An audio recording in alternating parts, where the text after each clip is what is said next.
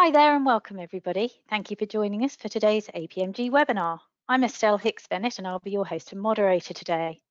You're in for a treat as always, since I'm joined by regular guest presenter and change thought leader, Melanie Franklin. Many of you will already be familiar with her background, but for the benefit of those that aren't, Melanie's an experienced practitioner, trainer and consultant in all things agile, project, program and change management, as well as playing a huge part in the Change Management Institute's UK chapter, and has a time-consuming habit of championing her candidates to achieve bigger and better things. In today's webinar, Melanie will draw from the latest training in change management and will provide guidance on how to deal with the current challenges we have, but most importantly, how to deal with what's coming next. I was fascinated by the Then and Now blog you wrote, Melanie, which identified the ways in which we've all had to change already, and it made me feel good just acknowledging how far we've come, so maybe we can share that afterwards. I know it's going to be an information-packed production as always, but before I hand over, I'll quickly run through the housekeeping. The webinar is recorded and we'll share the recording and slides with you via email afterwards. Please do ask questions and comment throughout the webinar. Don't wait till the end, but we will address the questions at the end because sometimes those questions pop up as you're watching. And please do take part in the poll questions as it helps Melanie adapt the content to make sure it's as relevant as possible throughout the webinar. Finally, we welcome your feedback. It helps us to make sure you get the content that you want. So Melanie, welcome and over to you. Thanks very much. I'm going to start this webinar. It's about change management. So we are definitely going to talk about the current context for change management. I'm leading a couple of initiatives globally during this lockdown period. I'm living in Spain where the lockdown has been very severe. I'm online for 10 to 14 hours a day, trying to exemplify virtual leadership. So there's lots of challenges that we're all experiencing, and I'm in the same boat as everybody else. But I wanted to reflect on what that's doing in terms of the world of change management. I also want to reflect what change management actually means to make sure we're all on the same page. And then I'm going to look at where we go now in terms of skills development and the benefits around getting an internal capability for managing change. And then I'm going to talk a little bit about what APMG has done in launching the Agile Change Agent qualification to explain where that is sort of fitting into this gap of skills that we have. I'm not going to do a big sales presentation, so don't panic. I'm, as usual, going to share thoughts and comments and trends, but I will do a couple of minutes at the end where I do talk about the qualification specifically. Now, as many of you know, when I start these webinars, I like to try to tailor what I'm saying to what's relevant. So we've got a poll question that Estelle is just putting up right now about the role that you play in change management. So if you could just let me know the kind of roles that I've got, she'll read the results out in just a moment, and then that helps me in thinking about who I'm talking to. Kind of gets me to know you as well, which is nice, especially as we're not sharing video at the moment. So lots of activity going on, lots of activity. So and the other thing I will point out, I have left some of these open for more than one reply just in case, Mel, and I hope that's okay. But so we've got 39% change transformation manager. Ooh, excellent. They keep changing. How is this possible? Sorry, 37% change transformation manager, 3% line management role, 47% project program professional, 16% other. Okay, well, welcome to the others, whoever you are. If you want to put in the chat function what role other means to you, just that's fine, because Estelle will share that with me in just a moment. And the next one, it's the second and final one before we get on to the content, is whether or not you've got any qualifications, because I am going to be talking about qualifications in a moment. So I just thought I'd ask because I'm interested. Just over a third are in change and transformation, just under a half are in project and program management. Okay, gives me something to work on. And then we're finding out about qualifications. So yeah, just click something there just so I've got some idea of what's going on. Clicking away again, they've got the choice of more than one, so it may come out as more than 100%. So 13% agile, 12%. 44% project management qualification, 42% change management qualification. Okay, all right, okay, so we're up to speed. We've got quite a qualified group. That'll help me with some of the remarks I put in later on. So that's really useful. So in terms of the agenda, the current context of change management, I think, is something we ought to look at. And I think, first of all, if we set the much bigger picture of what's going on, the first thing to say is that over the last few years, when it comes to sort of planning transformation and change, our strategic time frame is definitely shortening. So I did actually read a stunning 5-year plan that was written in 2018 for one of my clients yesterday. It was a really brilliant read, actually. It was absolutely great. It flowed. It had lots of key information in there, but it was a 5-year plan and it was written in 2018. And in some respects, you look at it and you think, yeah, it's missing a lot of relevance and it's only 2 years old. And we know that strategic time frame's going from the sort of for 5 years. I think a lot of us have been working in a much shorter frame of sort of 3 years. But in the last 5 years, I'd say that a lot of my clients are moving to a strategic time frame. They are talking in 1 to 2 years. And when I was studying my first degree in economics, we used to talk about the sort of the short term being 3 to 5 years, the medium term being sort of 5 to 10 years, and the long term being anything above 10 years. And now, you know, we can see on this screen what it's really like.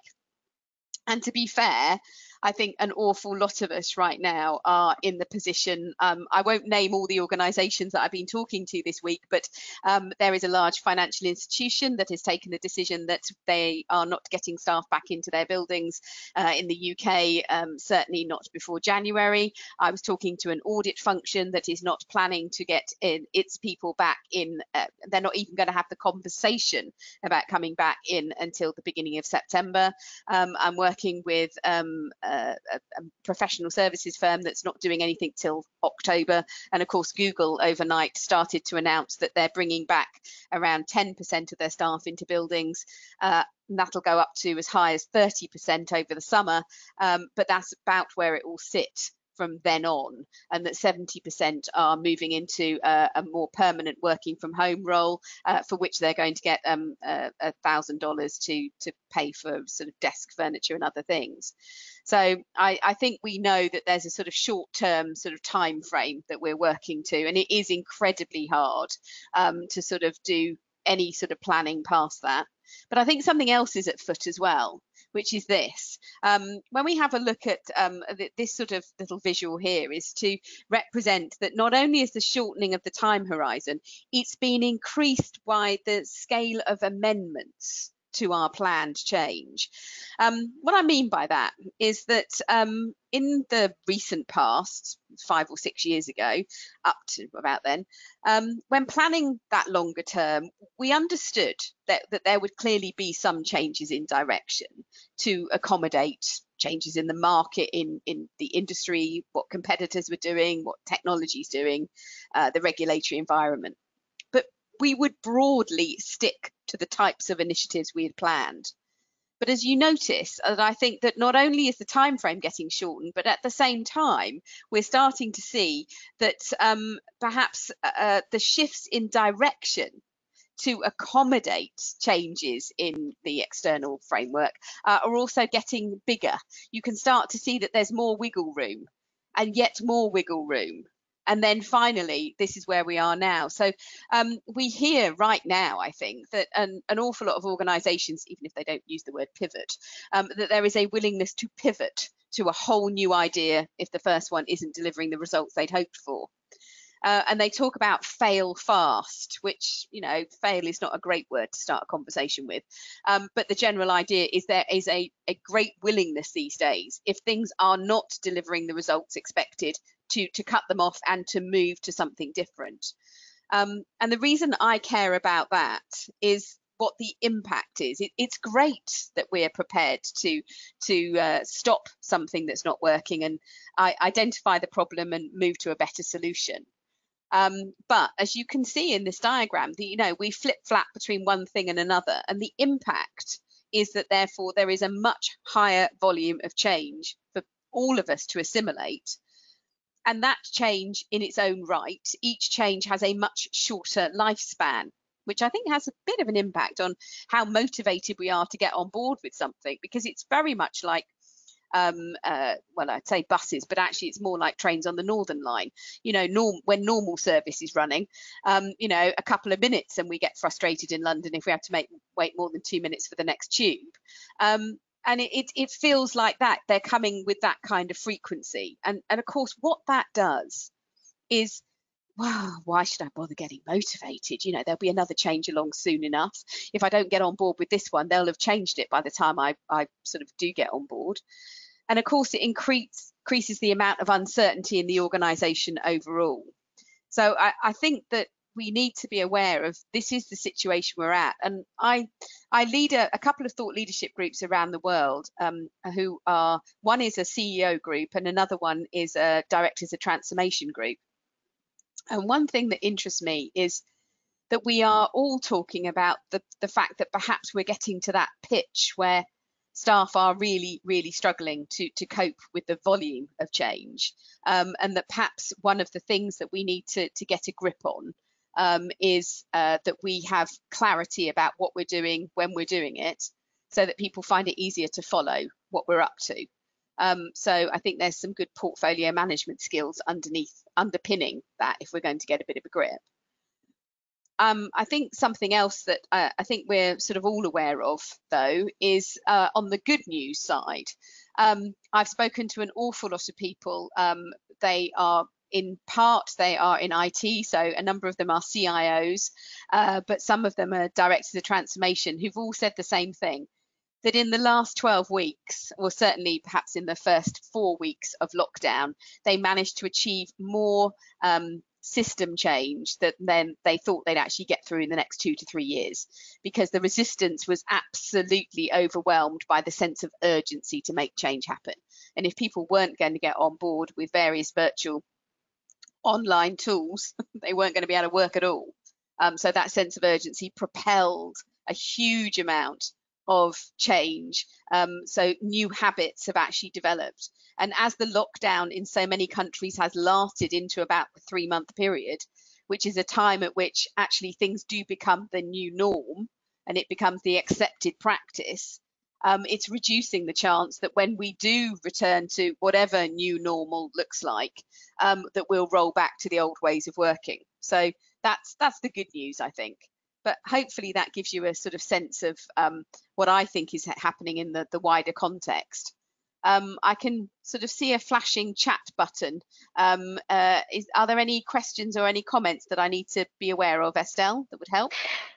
Nothing that you need to be aware of at the moment. I'm just chit-chatting in the background here, Mel. Sorry about that. There was one lady that said on the polls that there wasn't an option for no qualification, so she wanted to highlight that, and people are letting me know where they're listening from. So yeah, so we can go over that shortly if you like. I don't want to interrupt your flow. No, that's no problem at all. Where are people listening from? Just so we get a bit of a... We've got I haven't got that bit in front of me now. It's we've got New Zealand, which I thought, I don't know what time of night they're listening, or in the night time. Oh, and they're all answering now that you've asked as well. So we've got South Africa, Canada, Paris, UK. I did put in the chat to everybody else where they're calling from earlier. US. Well, I'm in Malaga, so the US as well. Well, welcome all of you. I like a truly global webinar. Well, that's great. So there we go. So what's going on here? So the impact on individuals is what we're worried about, and I think that what we need to recognise really is what is change management in a way.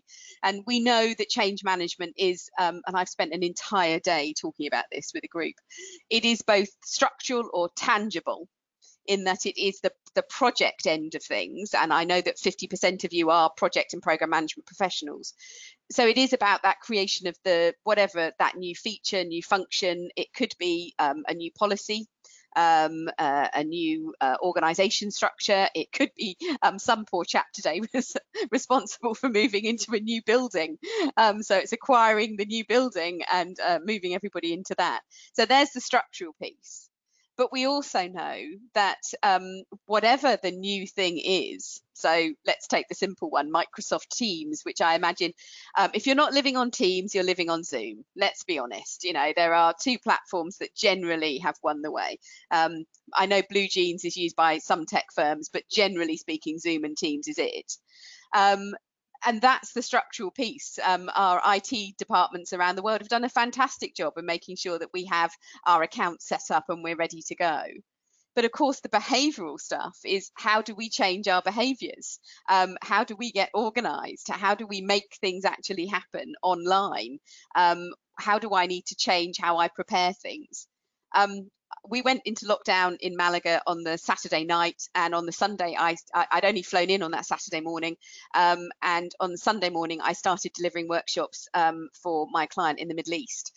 So I had very little assimilation time, and I really am at the sharp end of that dip, if you like, because that morning, if I had been delivering my workshop in a face-to-face situation, and I was fully expecting, by the way, instead of flying home to Malaga, to have flown to the Middle East on that Saturday, but had I been in my big work room in the Middle East with my lovely man who brings me lots of cups of chai quite regularly, lovely milky chai, I would have just grabbed my stuff from the hotel in the morning. I might have been a bit jet lagged, but I would have stumbled into my workroom. There's my flip chart stand.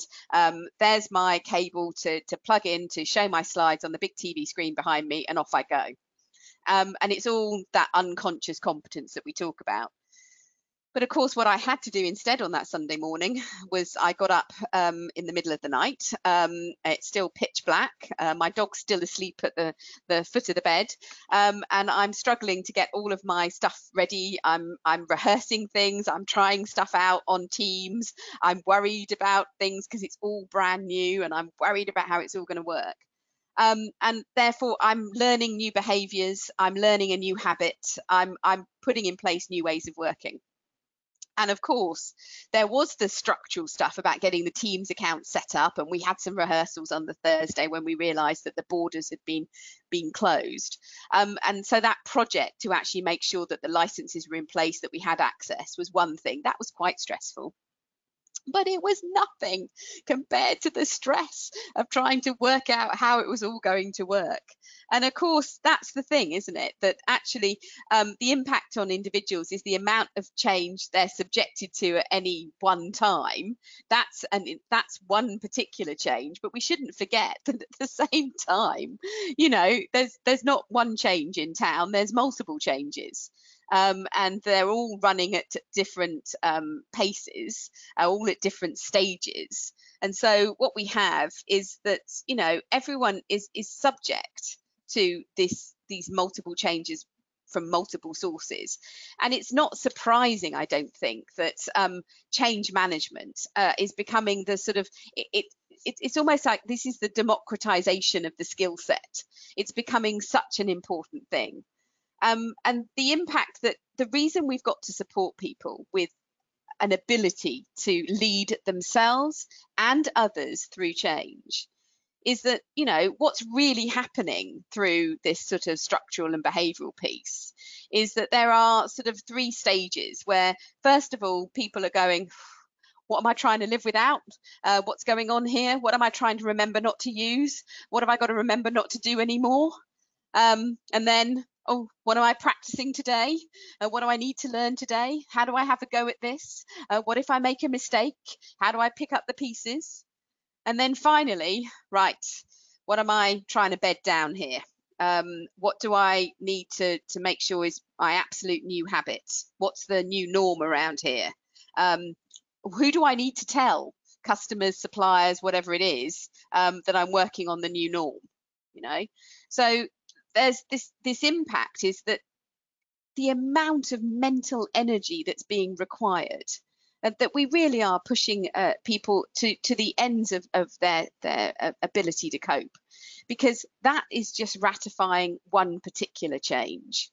And at the same time, of course, an awful lot of people within the business are, in fact, their day job is run the business. So the majority of their time is given over to whatever task they do for our organization, whether it's selling, whether it's servicing customers, whether it's doing the financial reporting. And what we're sort of laying on top of them is they've got to find this additional time to help create new ways of working. So I think there's the impact on individuals from not just one change, but multiple changes, and the psychological impact of actually sort of what's happening to these people is absolutely huge. It means, I think the ultimate conclusion I'm drawing from this is that we need to get really good at managing change. Change cannot be seen as this big thing that's perhaps managed separately from day-to-day work. We actually need to sort of perhaps bring the two together. We need an approach that enables those who are impacted and who've got the day job, that they can easily follow something, and that they can easily sort of adapt part of their work while still delivering excellent levels of service on the rest of their responsibilities. So we really are, I think, at the forefront of saying we need to democratize change management skills. They're no longer held by a small group of professionals, but they are a core competence. They're held by everyone because everybody is impacted by change. And again, if I come back to the trends and what I'm seeing, at the sharp end of what my clients are asking from me, the most important thing they're asking is they've got their own ways of managing change. They've got their experts. They've got internally, they've got their relationships with the consultancy companies that perhaps help them devise the changes. I mean, obviously, the most common one these days is that the consultancies are working on new target operating models for nearly every organisation I come across. So all of that's in place. But what they are looking for is a way in which they can easily upskill staff who are in the business that don't see themselves as being change or project management professionals, to actually be able to cope, first of all, cope for themselves, but also then to navigate a way through actually delivering on change. So I think that's really the nub of what I wanted to talk about today, because I think that's what I'm seeing. And I find it really interesting. I was talking to somebody the other day who was looking for a role in change and looking to sort of carve out a niche for herself about what she would offer. And I was just making the point that probably one of the most important things being asked for is, do you know how to set up and do you know how to support a network of change agents across a business? So do you know how to transfer your ability to manage change to others? Can you build that capability in others as quickly and easily as possible? Because we must never forget, they've already got a very busy day job. So what I wanted to do is I wanted to talk about and make sure that my remarks sort of reflect what you think the biggest pressures are for those impacted by change at the moment. So I've asked Estelle to put this poll up because I'm starting to look at things around fatigue and being overwhelmed, but I'd really be interested in your thoughts as well. So let's give that a bit of a go. Okay. So the answers are starting to come in. So and I do appreciate some of you are saying that you can't click on the poll answers, and I'm so sorry that you're not able to do that. Our apologies. I don't know how to help you. I think it's because you're from mobile devices. It does mean that the polls don't work on mobile devices. So if you happen to be on a laptop, you're probably in the clear. What have we got? So we've got 18% finding the time to take part, 37% feeling fatigued by unrelenting pace of change, 30% not knowing which change to prioritise, 10% finding the time to practice new ways of working. We've got 3% other. Let me have a quick check in the question. So I'm going to close the poll now. There we go. Let's have a look at those questions. Might be worth mentioning that to others. Oh, he's saying his is he's on Windows and it's now working. Okay. All right. Okay, that's good. Sorry, being able to balance between work and life is the other. Yeah, balancing work-life balance. Yeah, and other comments here on the polls. Okay, that's lovely. So yeah, I think the other response was balancing work and life. And I think that's actually a very interesting one, because at the end of the day, I think that I've been running an informal poll for years, which is around how much time are people spending on their day job, the run the business day job. And you will find that a huge proportion of staff are spending more than 100% of their contracted hours. The average seems to be 130%.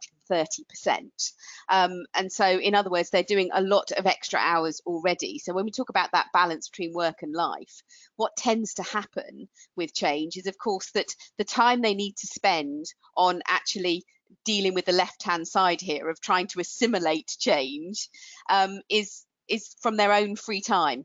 We know this, don't we? People come in early, they stay late, and they work through their lunch breaks.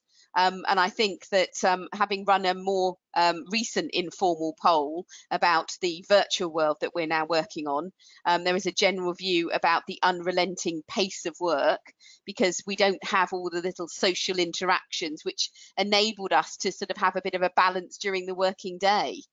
So that balance has gone. I never realised, how my stress would go down a little bit when I sort of mooched off to the office kitchen to make a cup of tea and met colleagues in the kitchen, had a bit of a natter with them, and then went back to my desk. That gave me a bit of relief, which certainly here working from home I don't get. Probably like you, I have back-to-back meetings all of the time.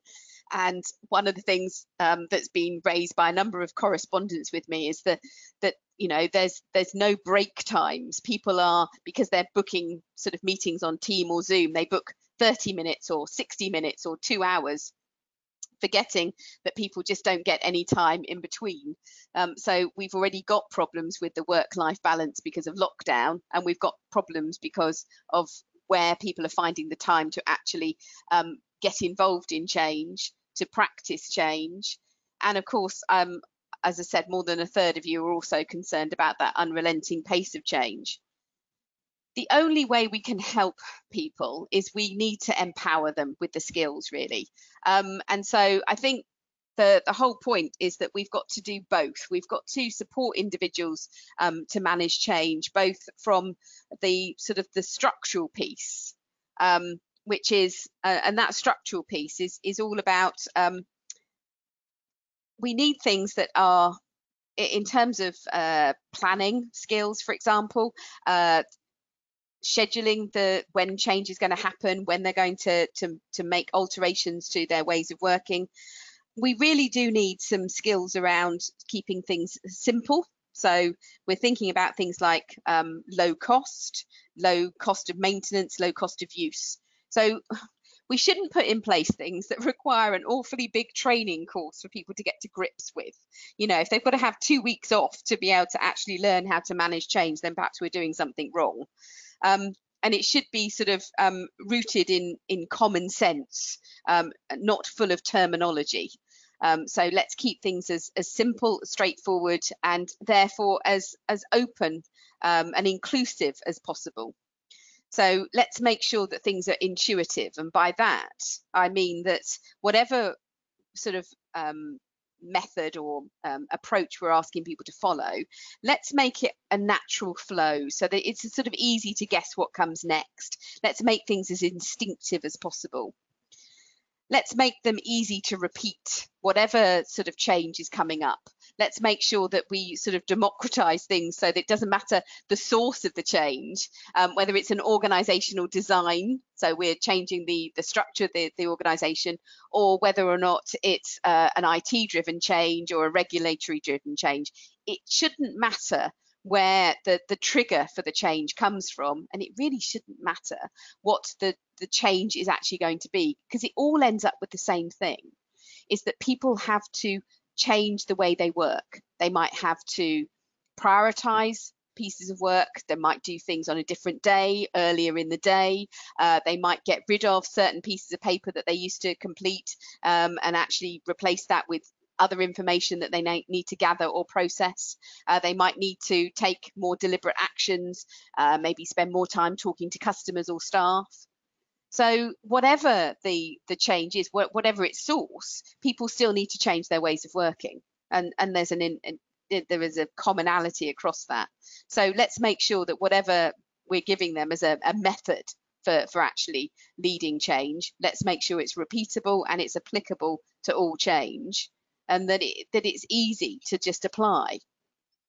And at the same time, let's not forget that it isn't, in order to make change happen for yourself and for others, it really is about motivation at the end of the day, and being able to persuade others and positively influence others, but also ourselves, that we want to get involved in change.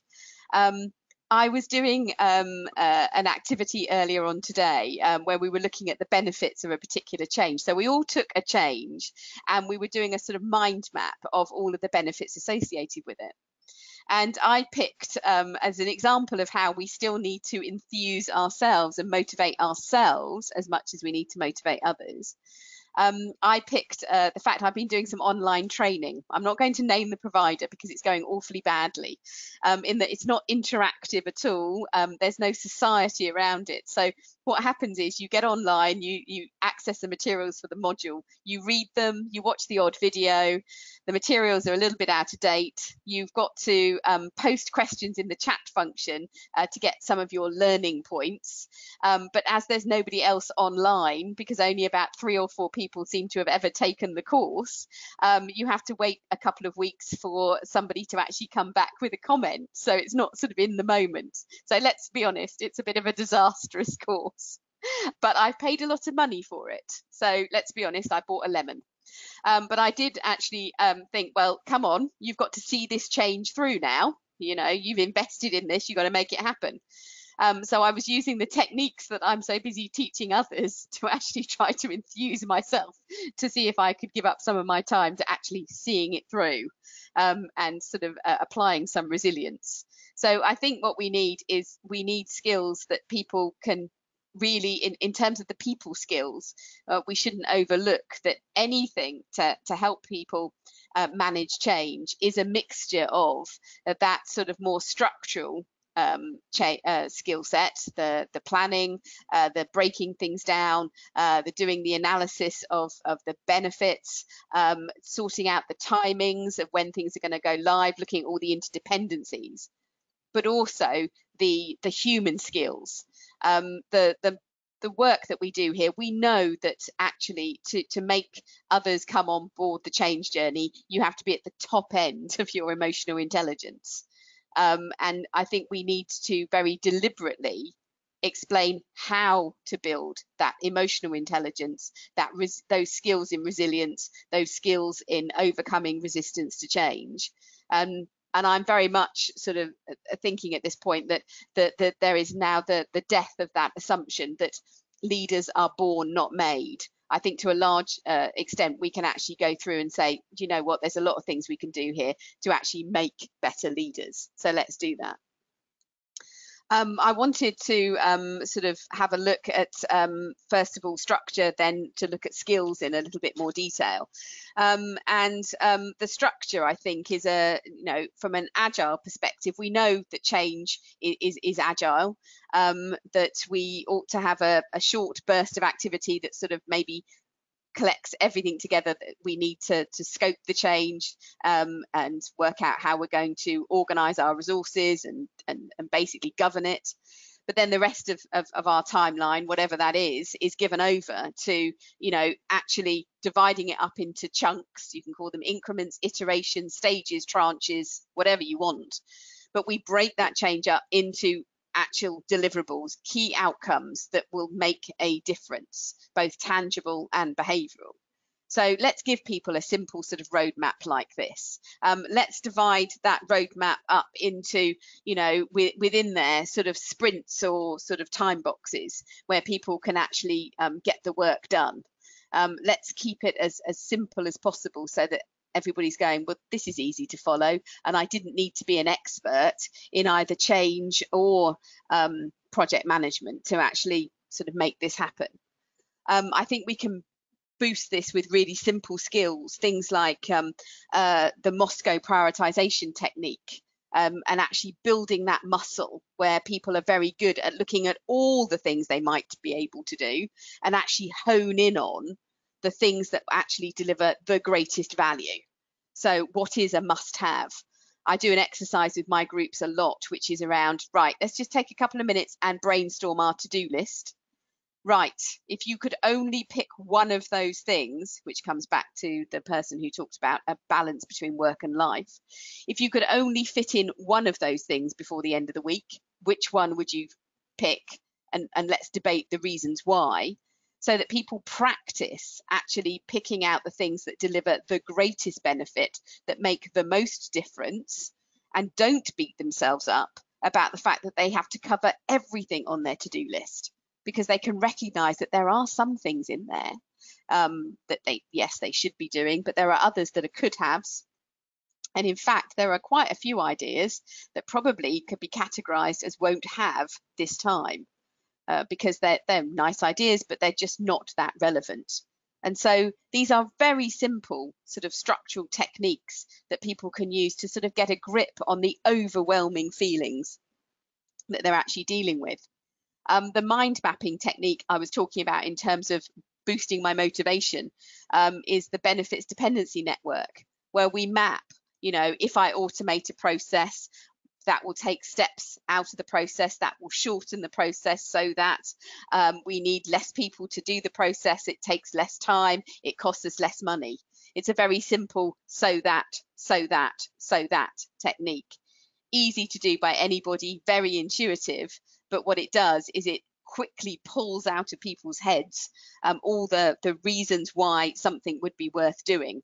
And of course, what we're looking for there is to use that as the sort of motivational tool, but also it helps them with their prioritization again, because when they start to realize what activities deliver the greatest benefits, they start to put those at the top of the list, and they become a lot more confident about perhaps abandoning things that maybe you feel a guilt that you should be doing, but actually they don't deliver that much value and it's not the greatest use of your time. So I think there are a lot of structural skills, starting with how do we allocate whatever time frame in which we're going to make change. How do we make sure that we've sort of maybe divided that up? If I've got to sort of get something up and running in the next 10 weeks, how might I divide that up? What should I have achieved in the next 2 to 3 weeks? What should I achieve a couple of weeks after that? What should I achieve a couple of weeks after that? People don't need to know that that's based on the sort of the agile sort of time frame. They don't need to know necessarily all the technique, but they just need to understand that there is something in there that says, okay, this is a way of getting a bit of a grip, and therefore I feel a bit more in control, and therefore I feel a little less stressed. So I think there is something about both the structural and what we're going to look at now, which is the sort of the emotional intelligence, the skills piece, that is actually a contributor to sort of mental health. So the skills piece, we've been talking about this. It's about building your own awareness, which is the starting point of any emotional intelligence. Self-awareness leads to self-management. Because you can take the decision if you understand how you come across to others and how you behave, whether you want to tune yourself up or down a little bit, depending on what's going on.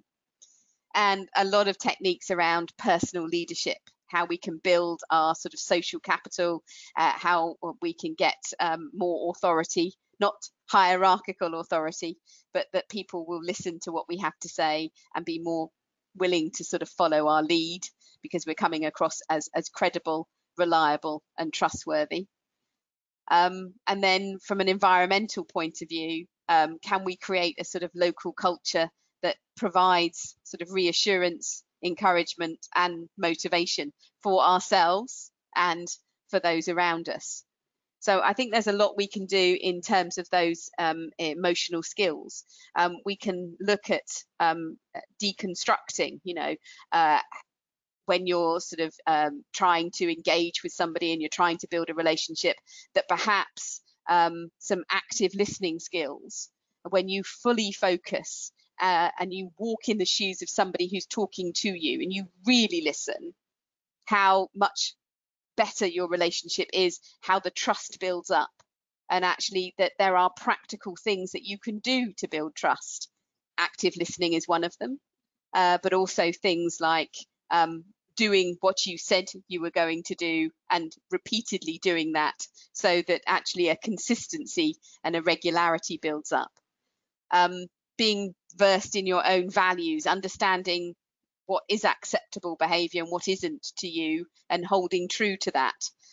You know as well as I do, the people we don't trust are the ones that have good days and bad days, because you take the same problem to them on 2 different days and you get 2 very different reactions. That does not lead to trust. So I think there's enough out there that we can actually build a very simple sort of skills transference in building up people's emotional intelligence, and therefore creating the empathy that they need to get others to sort of want to follow their lead. So I think whenever we're looking at what are the latest trends in change management, I think we've developed, because I think we know that there's both the structural and the sort of the skills piece that we have to bring together. And we know that this balance is incredibly important. If we sort of, we're back to sort of run the business and change the business. So we know that people are already sort of straddling that. But the things I've just talked about in getting that balance of structure and skills together is the organisation and the individual gains a reduction in stress. You know, it stops us pretending that all roles remain unchanged. As the pace of change has increased, we have demanded that staff develop an ability to lead themselves and others through change. But perhaps we haven't reflected this in their job descriptions and the way performance is managed.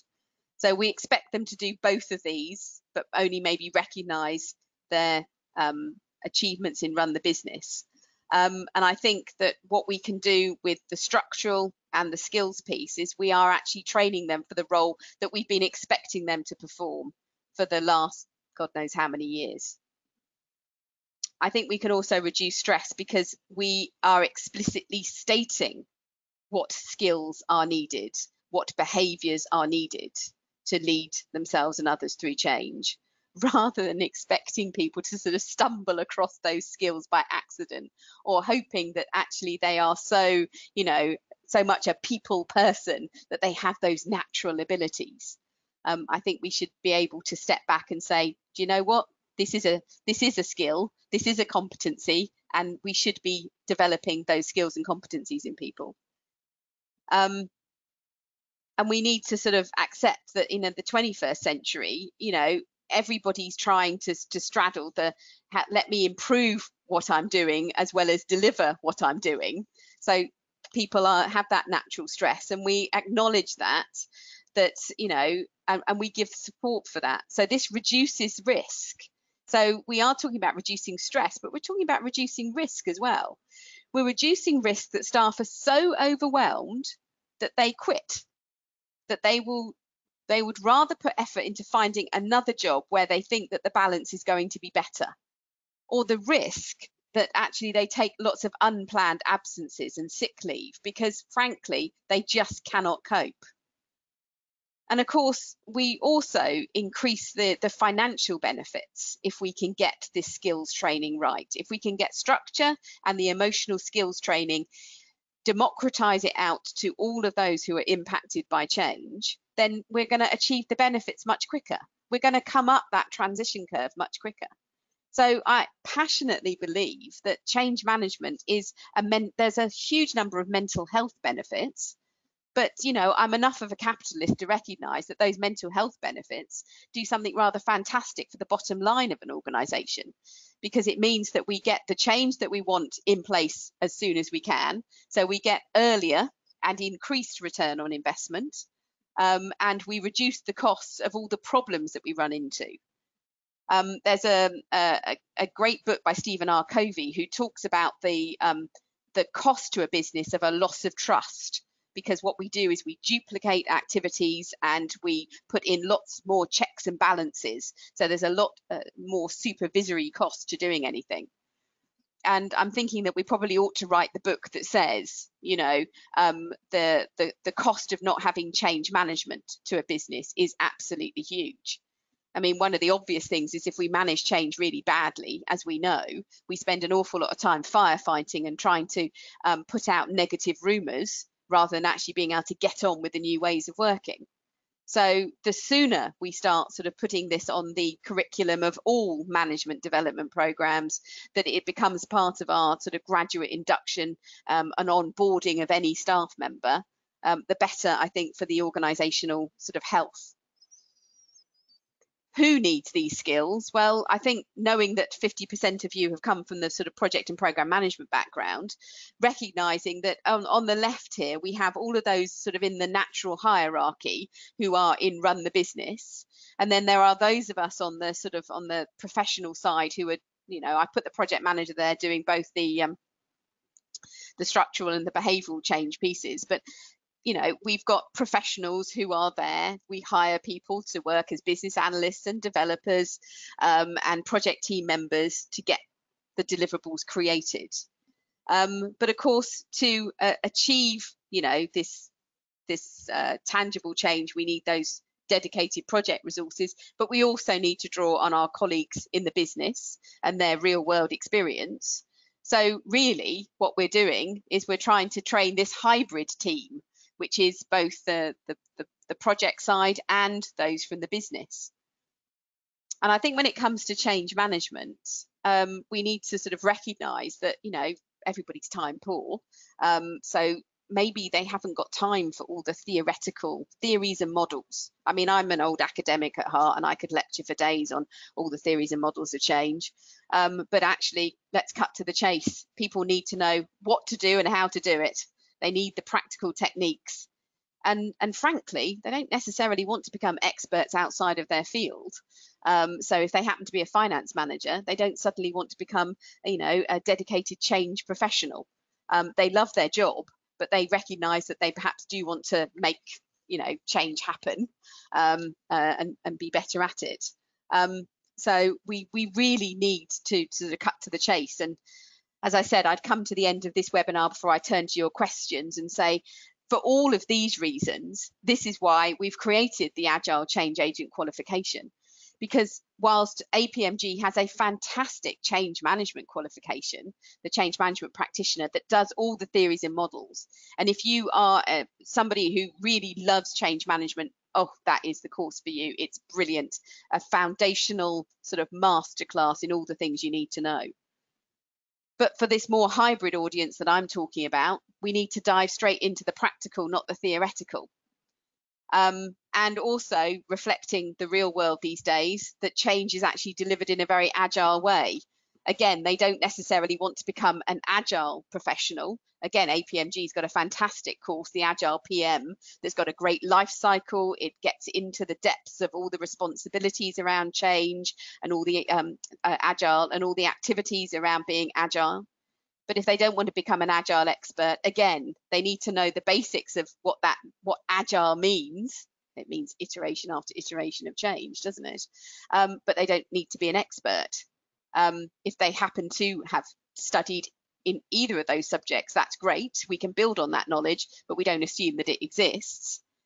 But what the Agile Change Agent qualification does is it just explains in common sense, in an intuitive and easy to digest way, how to run a change initiative within your own team, how to move from this idea or the project deliverables that are coming your way into creating new ways of working and realizing the benefits off the back of that. So it's all about enabling people to be able to do something that they couldn't do before. So it's all about transferring ability, not just knowledge. This is not a reading aloud course. So it's all about the techniques, it's about the checklist, the questionnaires, the templates, and very much though the techniques and practicing those techniques. And I thought what I'd sort of leave you with, I couldn't sort of ignore, I could go in, I'm not going to do a big sales pitch on the Agile Change Agent course. What I wanted to do with this webinar is sort of bring us all up to speed on maybe what's really happening and the need for democratization of change management skills. And I thought I'd leave you with this little network, the benefits dependency network for building an internal capability for change, which I think the Agile Change Agent course is at the forefront of doing, because I think it really does give people who don't want to be an expert in either Agile or change a really easy entry into gaining the practical ability to make change happen wherever they are in the organization. So that's why I'm so pleased to be associated with it. And I'm going to hand over to Estelle, who I know has got a few questions for me. Believe me, we will finish no later than on the hour, because I know that everybody's got back-to-back meetings, whichever part of the world they're in. So we'll stick to deliver on time.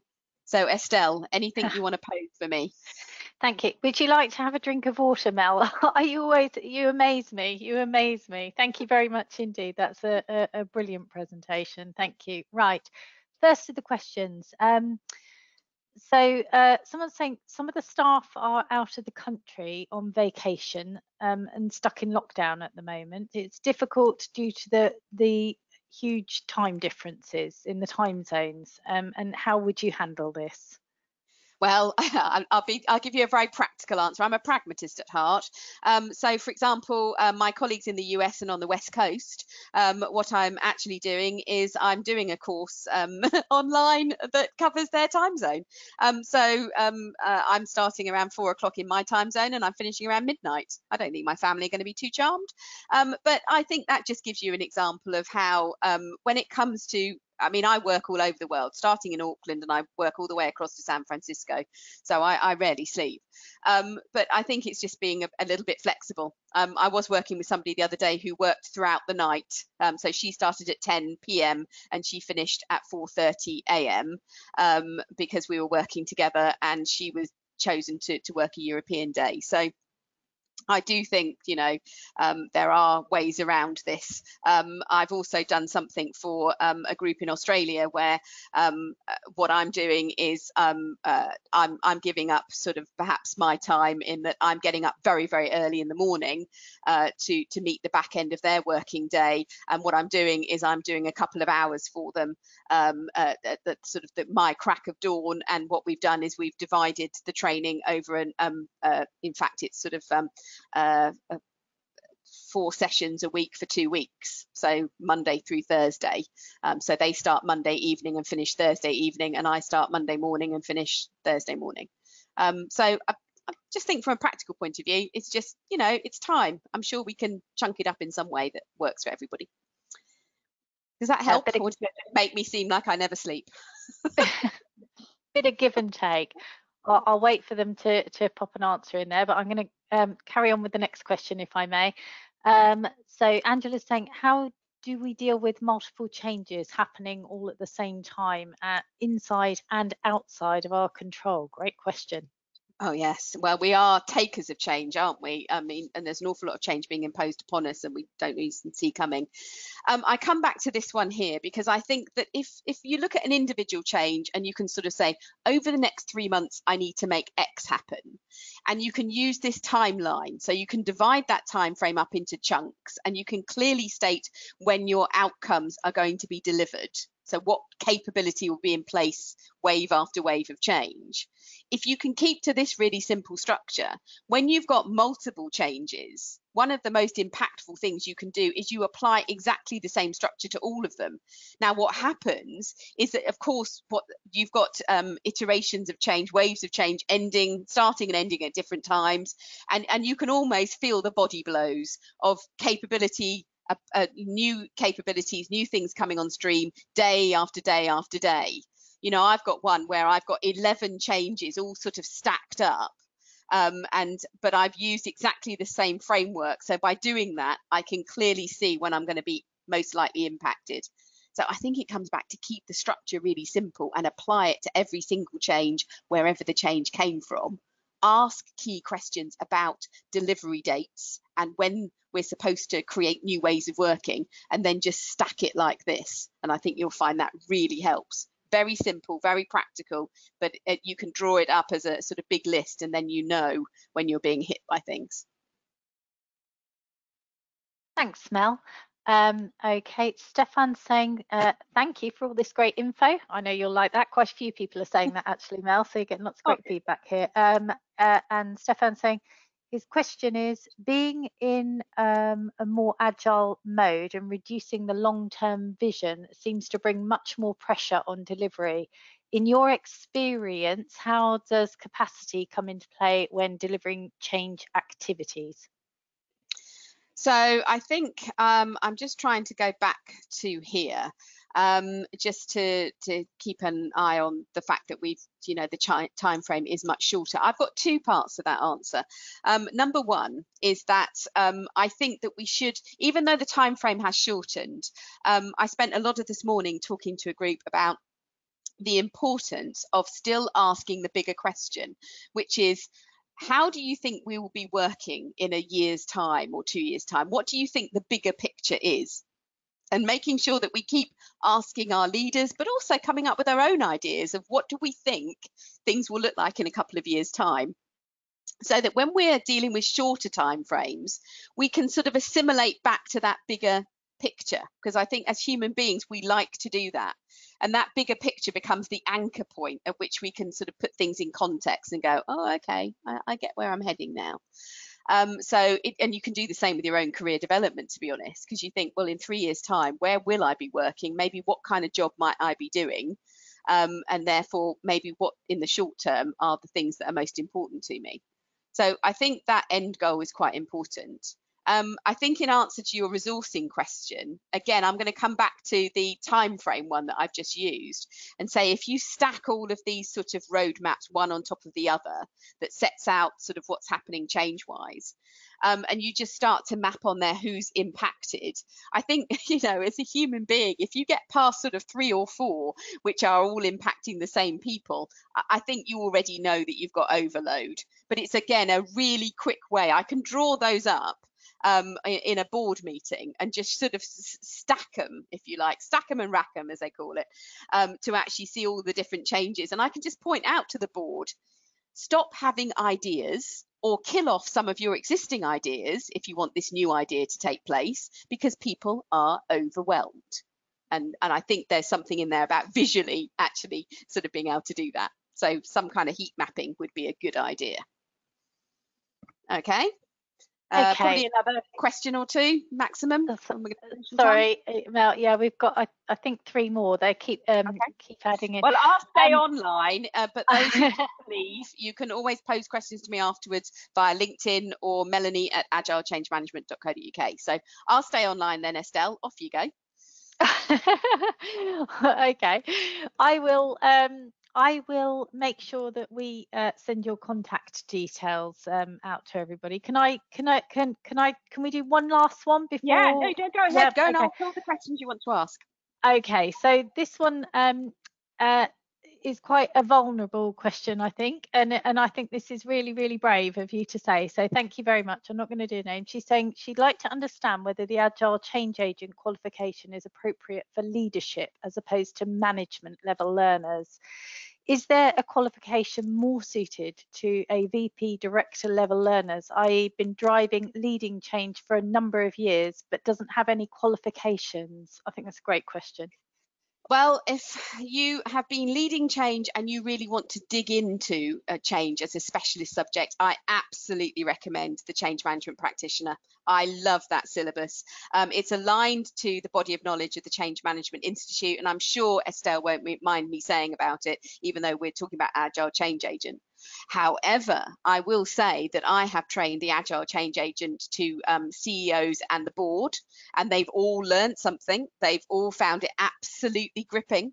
But I've also trained it to people who know absolutely nothing about change, and they found it equally as useful, and have learned new things, but they've learned different things. So I think that there's enough in there that people can sort of open to interpretation.